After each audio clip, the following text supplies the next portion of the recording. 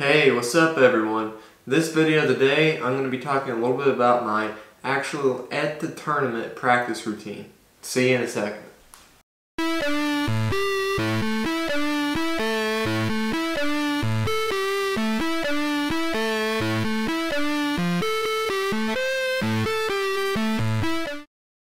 Alright, so I think that one of the more understated ways that you can actually help yourself shoot well during competition is to shoot a practice round before the day starts and also before each event, possibly even.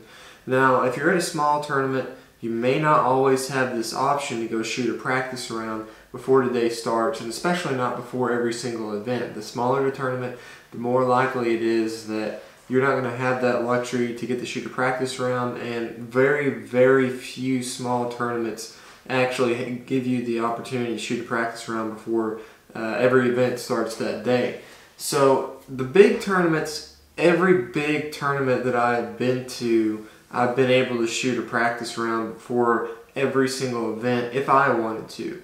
It was totally up to me, my decision as far as if I wanted to do that. But the shoot management and the facility, they offered that luxury that you could shoot a practice round before the event start, you know, if you scheduled everything right. So this really helps, guys. I can tell you several times that I've been kind of in a little bit of a slump, and I was able to hit that practice round while I was actually at the tournament field. Went over to the practice trap, shot me a practice round, and I was able to kind of get out of that slump and really just kind of refine my fundamentals, if you will, and just have a good round at a tournament, you know. And obviously, you know, it doesn't work every time. Sometimes you're still going to have a bad round, but you can really improve the consistency of your scores by shooting a practice round, especially if you're a new or inexperienced shooter to competitive trap shooting. This can be a really big benefit for you to just go out there, especially if you're shooting in a new facility, and kind of get used to the facility, you know, get used to the background, get used to the conditions that day.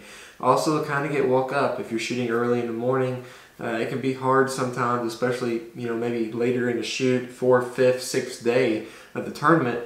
It can be a little bit tougher sometimes for people to get up early every single day like that, because a lot of times we are getting up earlier whenever we're at a tournament as compared to what we may be doing at a, you know, normal vacation or something like that. You're having to get up earlier in the morning so that you can get around and get ready for today's events.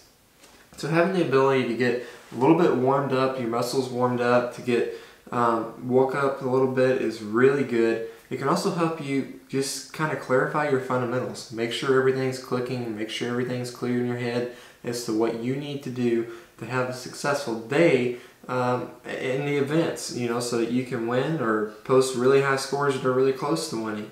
And shooting a practice round is just, it's critical, especially for the first event. Now, I'm not going to say you need to shoot a practice round before every single event. I think that kind of varies on the person. Most of the time in the past, I have shot a practice round before almost every single event, especially if I know I'm going into a tournament and I'm struggling with handicaps, say, you know, I'm going to shoot more handicaps in practice. So whereas I shoot one box of singles, maybe 20 doubles, so 10 pair of doubles total, and I may go shoot 2 boxes of handicaps if I'm struggling with that, as opposed to just shooting one.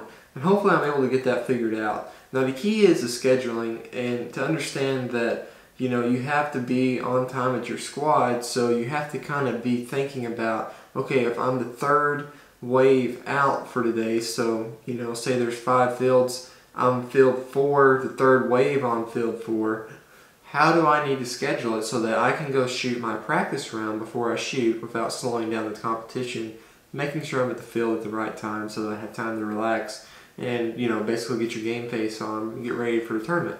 So, you know, thinking about things like that, make sure you pre-plan it so that you don't feel rushed. You know, you don't want to feel rushed and have to really just breeze through your practice round. You don't have time to focus on the fundamentals. And just make sure that you're ready for your competition round. So, guys, this is really a beneficial component to add to your shooting, I think, is shooting a practice round if you have that opportunity before your events. It really helps out, especially early in the morning. Sometimes if you're shooting handicaps and doubles, you know, later in the afternoon, usually you're going to shoot handicaps late morning to mid to early afternoon, depending on the size of the tournament you're at.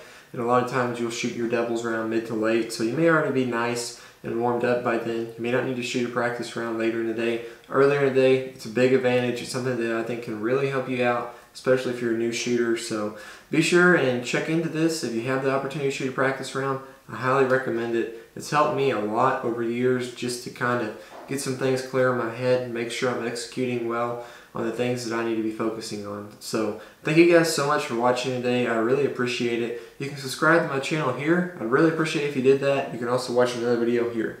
Have a great rest of your day.